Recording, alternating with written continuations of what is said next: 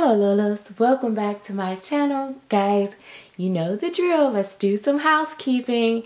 Guys, make sure that you subscribe to my channel by clicking the red subscribe button. Make sure that you click the bell to be a part of the notification squad. And if you are already a subscriber, make sure that when you're watching this video that you see that you are still subscribed and that you still have the bell clicked for the notification, because sometimes things happen. But anyway, nevertheless, guys, the other thing I ask you guys to do is to support me by signing up to my channel membership, which is $1.99 a month. And you do have to be 18 years old or older to join. It is for exclusive live streams with your girl, Swirl.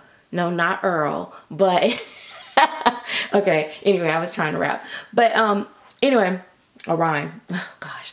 So really quickly, guys, I want to do a video for first-time mommies. And this is basically I wanted to do this because I was speaking to one of my customers, and Dolly Sis, and I have quite a bit of people that message me. And guys, I promise you guys, I love you guys so much, but I cannot get to all my messages sometimes, and sometimes my messages might seem a little short, but I'm really stretched thin right now. So I thought I would do a video and get Phoebe changed. It was a perfect opportunity to get Phoebe changed. I don't change her as much on camera, but we're gonna try to make it happen. So before we get started, Phoebe is the Willow Awake sculpt. She is full body silicone in super soft silicone, poured, sculpted by Claire Teller, which her website is Claire Teller Dolls.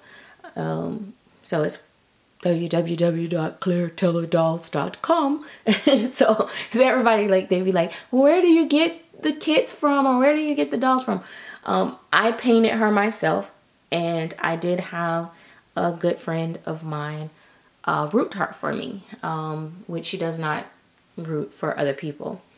So anyway, with that being said, I'm going to show you guys with her, and I will talk to you guys and also get her dressed. So number one, a lot of stuff is maybe I consider mistruths or exaggerations of the silicone. The silicone is fairly durable. It can be stretched like crazy.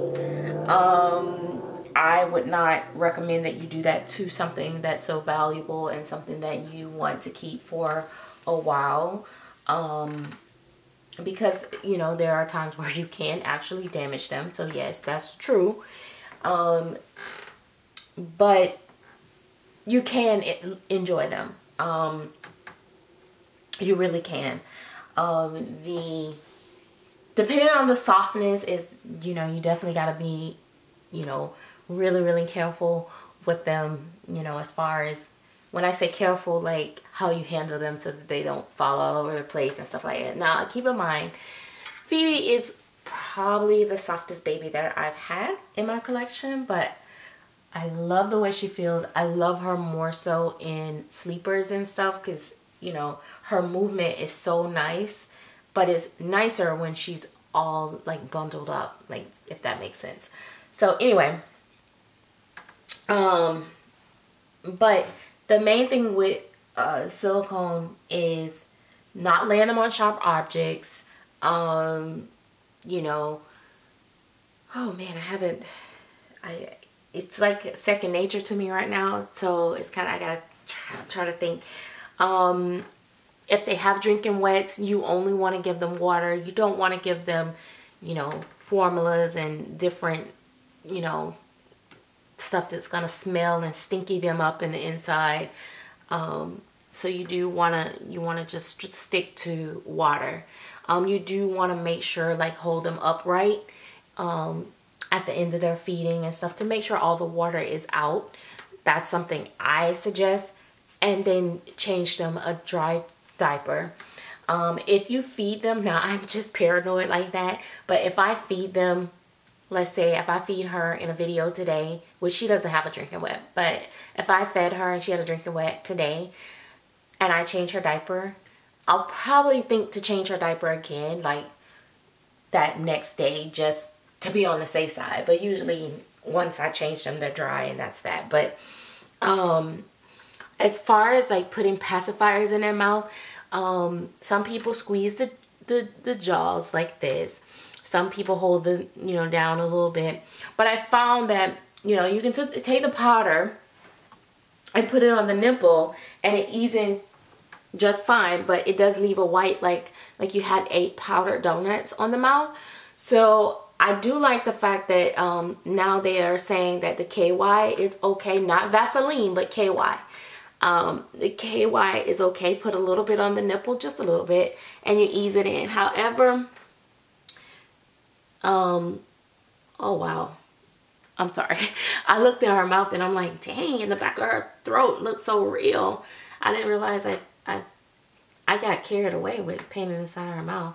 But anyway, and that's not that important. You know, we make a big deal about pain inside the mouth, but to be honest, I could care less about the inside of the mouth as much. I mean, I love painting the little tongues and all that and stuff, but to be honest, like, it's not a deal breaker for me with sculpts, like the inside of the mouth, as long as the pacifier fits in there. That's all I care about. Because to me, who's going to be looking inside the mouth? I barely can show y'all the details inside her mouth. You have to be right here to see it. Ooh, let me see. This might not be it. I was trying to find baby powder. Oh, here it is. Nope. This is not even, well, this says pure cornstarch, but it got some common lavender and all that stuff on it. But I have used it, but I know some people frown against using it, but I'll use it on the nipple. But I don't necessarily powder my babies anymore, so I don't know really what people are using these days. I know some people are using like matting silicone powders now for their babies. But I don't, you know, I don't really use them. So, but anyway, so, and then when you're picking them up, you know, you want to support their head. If they don't have like armpits, you don't want to, you want to, you know, pick them up where you're not pulling on them. Even if they do have armpits, I don't recommend you like just like pulling them up by the arms. Like, you know, just kind of, although I got my hand under here, I'm mainly supporting like right here behind her back and picking her up. So like, so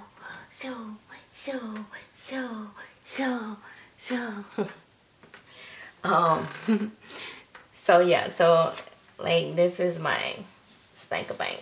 Like, she's extremely posable. But yeah, you don't want to, now you see how I pushed her legs, but I'm not going to put her in a position that she doesn't naturally fall into.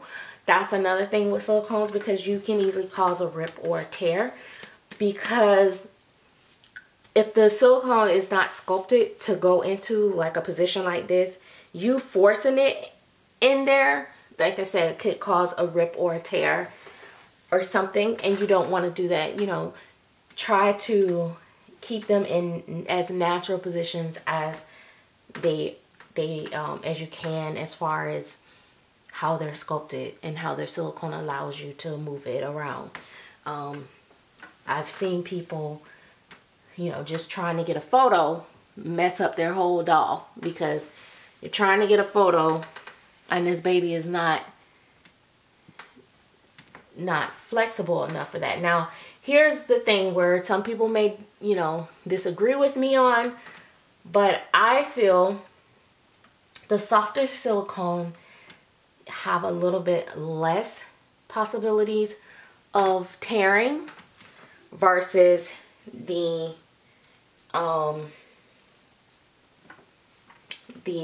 more firm, because it's more flexible. So I absolutely love soft. Like, I don't care. I love, like, I'll take a soft jelly baby all day over, you know, a firmer baby. But I do like the firmer babies as well for, like I said, different, you know, they're easy to handle. And depending on how they're sculpted, they still will pose nice. But, you know, I think all the babies have a place in the community. Like, I'm working on Jules right now, and she's soft, but she's not a super jelly soft. But the baby actually posed really nice from what I've seen as the blank. I didn't get to really maneuver her around a lot, but we'll see in the end when she gets painted and I do her photos and stuff. But she feels so good in your arms. That's the thing about silicone. Like, it feels so good in your arms, and you're able to have that full body experience and not have to worry about the cloth showing and all that great jazz. Now, what else? When you get ready, like the cleaning their eyes, like her eyes don't need to be clean right now, but if they get a little dusty, you can wet a Q-tip and just, you know, wipe inside their eyes. If you want to rinse your babies off, you can take them, put them in the bathtub. I wouldn't say let them sit. Don't pour no whole bunch of soaps and for bubbles and all that stuff in there. Just, you know, water, a gentle rinse, not scrubbing or washing them. Literally just rinse them with water. You could take a washcloth and run it through. You can hold them over the sink like you would a regular baby and rinse their hair softly and gently to rinse any chemicals you might have in their hair from buildup. Like, really handle the babies with care. If you are inclined to put some type of soap or something in the water for smell good, and I'll be honest with you guys, I hate to break it to you guys, but people be like, oh, put a little Johnson & Johnson in the bathtub and it gives it a little baby smell. Here's a new flash. Your baby ain't gonna smell no different when they come out that Johnson & Johnson baby bath. Because I've put a drop or two in past silicone babies, and when they get out, they still smell like silicone. So I ain't gonna lie. Baby powder on them has, you know, helped them a little bit. But to be honest, none of that really holds on the silicone as far as the scent. That's just my past experience. What does work is just spraying the clothes or the blankets like that. And it gives them that baby smell when they have on their clothes, or if I like when I use a little bit of fabric softener and water in their hair, which I prefer to just use water, but sometimes I might use a little bit in there. Truth be told, that's what be smelling on my babies, be smelling so good because of their hair and their clothes. I just suggest you don't put chemicals on your baby. That's just my thing. But like I said, KY for the pacifier. Don't try to use big old gigantic nipples, you know, forcing them out. If you have to work too hard with that pacifier, the nipple is too big. I really like Nook pacifiers. They have smaller ones. Who else? Nook. The little Jolly Pop and all them, the little round ones. I like those. I don't necessarily like Event as much because they Fat and Tommy Tippy, they used to have the nice ones, but they changed their nipples on their pacifiers, and I don't really like them as much either anymore. But I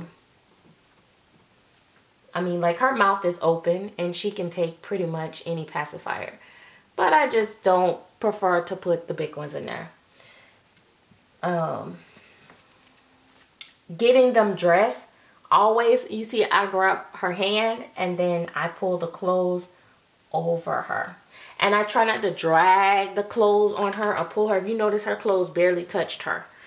This onesie barely touched her as I was pulling it through, because when we doing all this rubbing and pulling, we're also putting wear and tear on their paint, and they are still painted babies. Look at that. Look at that dude. Look at that. Look at that stinkable look.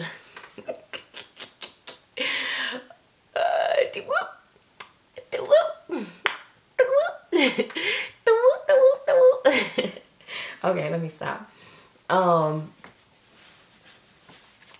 But yeah.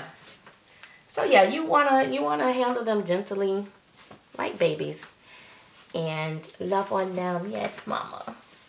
Say love on me. Love on me, cause I'm just your treat. You know, some of us we be wanting the babies to suck their little fingers, and like they have armatures. You know, armatures you shouldn't have to work so hard. You know, look, barely have to move. You know, if you want them to suck their fingers, okay, be careful with your nails when you do that. You put it in there, you turn the head to where, just enough to where it's gonna hold the position, and utilize your armatures to make it work. So, like this is my little stank bank. So yeah, you want to, you know, like I said, that's pretty much the brunt of it. You really pretty much take care of them the same way you do reborns. You know, you don't want to lay them on sharp objects. You don't want to give them latex pacifiers. That's the only difference between reborn. They pretty much are like, you know, just like the reborns. Like, minus, like I said, there's some issues as far as trying to make sure that, you know, they're soft. I'm sorry, I was trying to get it to where you guys can see more of her. There you go.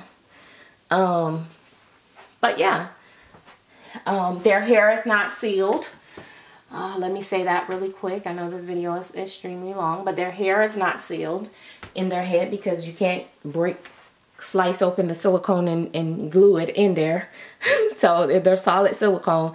So unlike the reborns, which you don't want to be rough with your reborns either, because that hair could break off or pull too, but it is glued down. Silicone is not glued down. So you want to brush gently. You want soft baby brush, or, you know, very soft bristle toothbrushes for their edges, or like the what do you call it, the goat hair brushes and stuff like that. You want to use stuff like that for them.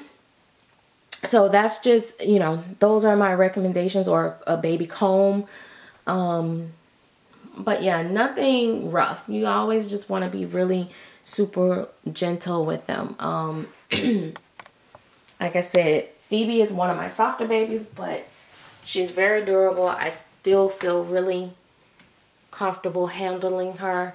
I sometimes don't like to do changing videos with her, because I don't want her to be, y'all to be like freaking out, because she moves really. See, I move really good.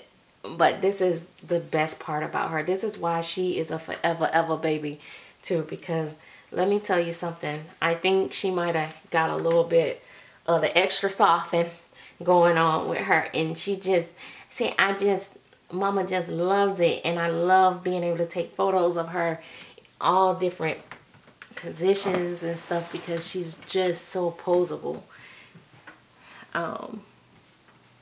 She's so soft that her little face like smushes in sometimes when she turns and stuff. Oh my gosh. Yes, baby. Oh, whoa. But yeah, she is such a dream. Like, such a dream. And here's the other thing. You don't have to comb your baby hair every day. Like, you don't have to brush it every day. You know, sometimes you see Phoebe, she has wild hair. You know why? Because guess what? Babies have wild hair. They are not always so put together. Like, they, you know, you tell me what baby, every time they wake up, they look absolutely just everything in place, just fabulous. So, no. See, she's cute with wild hair. Although all I gotta do is push it down. Let's see, let me show you. Get a little closer. Not afraid to get close up on her. That's my baby. That's my girl. Isn't she gorgeous? Guys, I am so proud of Phoebe. I love Phoebe. Phoebe and Phoenix have very similar features in their face as far as their coloring go.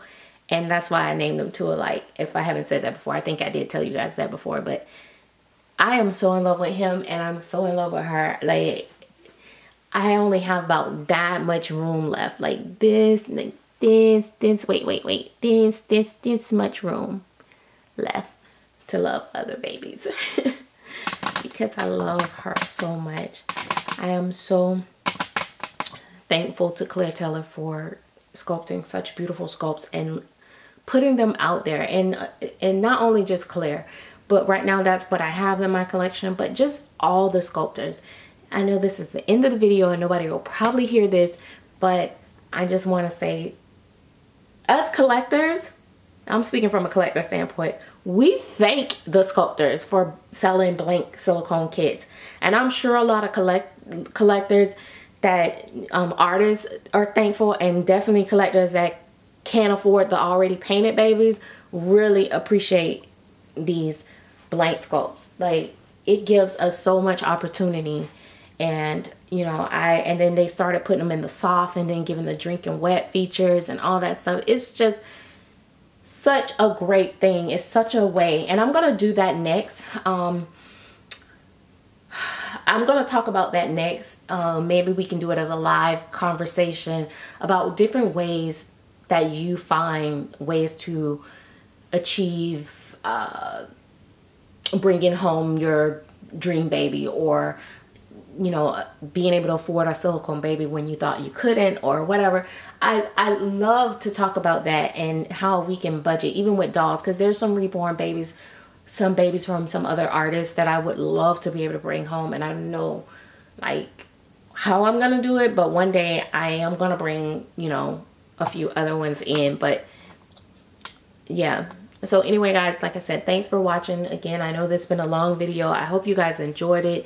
Please let me know if it's something I missed, this question as far as taking care of your first silicone baby.